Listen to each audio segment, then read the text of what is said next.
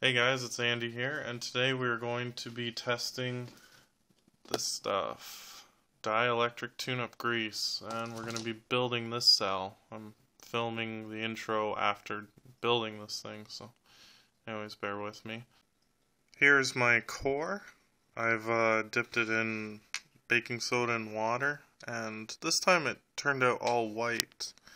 So it's obviously oxidized. I mean, if it wasn't, it would look like silver. And so this one tiny little spot didn't oxidize for some reason, but the rest of it is. So we'll just use it anyways.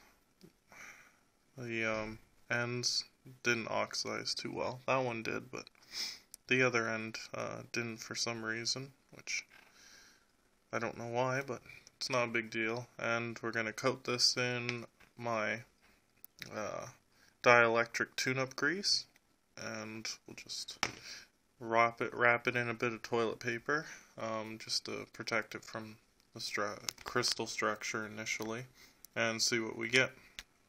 We have it now coated in toilet paper and dielectric grease, as you can see. I think I have it saturated enough that there won't be a problem with conductivity between the two. I know I've seen other videos of people doing this, and they mention that, so I tried to get it as saturated as possible. So, anyways, we'll fill it up with salt now and see how she goes. With Jon's crystal composition, what I usually do is just throw it down and then just dab water in and then add a bit more, since it seems to compact a lot once you get it wet. So it's a little bit different than the laser saber crystal design. So we'll do that and we'll see what we get. Alright, let's see now.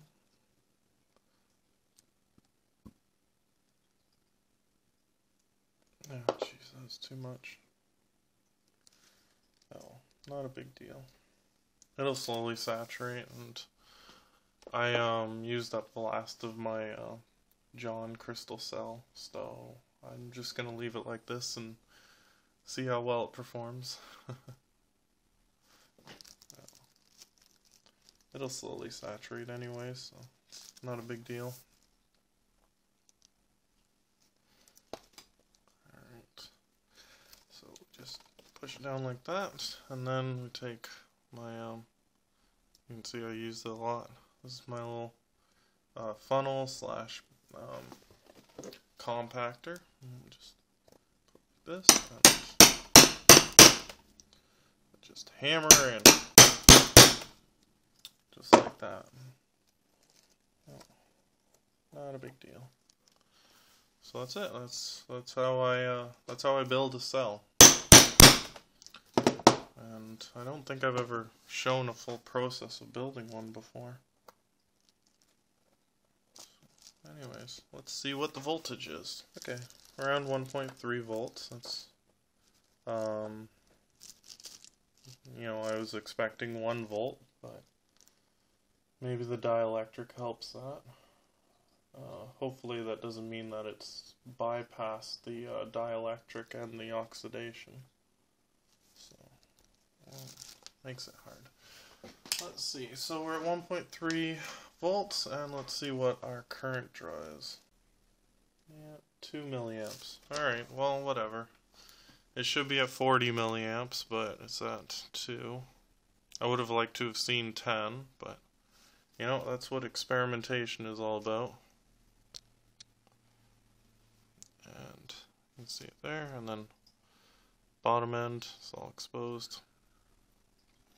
I didn't put any nickel in there, which, not a big deal. I didn't really see any results with the nickel that, really justified all the effort it took to put it into here. So, oh well, like 0.5 milliamps.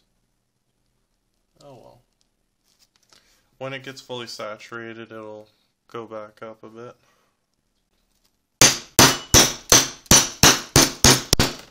Compressing it usually puts up the current, so let's see what we got. 2.5. milliamps. Well, I mean, whatever. It's pretty low, but maybe that's the dielectric working. And it's kind of odd. It's completely contrary to what I did last time. I oxidized it, put it together without the dielectric, and I was getting 1 volt instead of 1.3, and I was getting my 40 to 50 milliamps. Now I'm getting the exact opposite. I'm getting my 1.3 volts, but I'm only getting 3 milliamps. So, I mean, that's really strange. But maybe that's the dielectric at work. You know, maybe it's I don't know. I don't know what to conclude with that, because I don't know. Maybe my oxidation just wasn't right this time, because I've really let it sit for a long time last time when I was oxidizing it. I'm only getting 1.2 milliamps right now. So I don't know. I'll keep an eye on the cell, but however, dielectric. Toilet paper. Maybe I'll just try without toilet paper next time, but I don't think that'll really make a difference. It hasn't turned green yet either. That's strange. Maybe my crystal composition has gone bad. Maybe I just didn't. Yeah, it was probably that, because I had that lying around for a while, so maybe it wasn't the proper mixture, so I'll try again later and see how that works. But anyways, that's my initial results. 1.3 volts and 3 milliamps. Should be 40 or 50 milliamps, but you know what we're trying to do is stop the corrosion of the magnesium core, or slow it down to be more precise. And I mean, hey, if that's what happens when you do that, then whatever. You know, and you just have to keep experimenting and see what you get, right? So anyways, like, subscribe, and thanks for watching.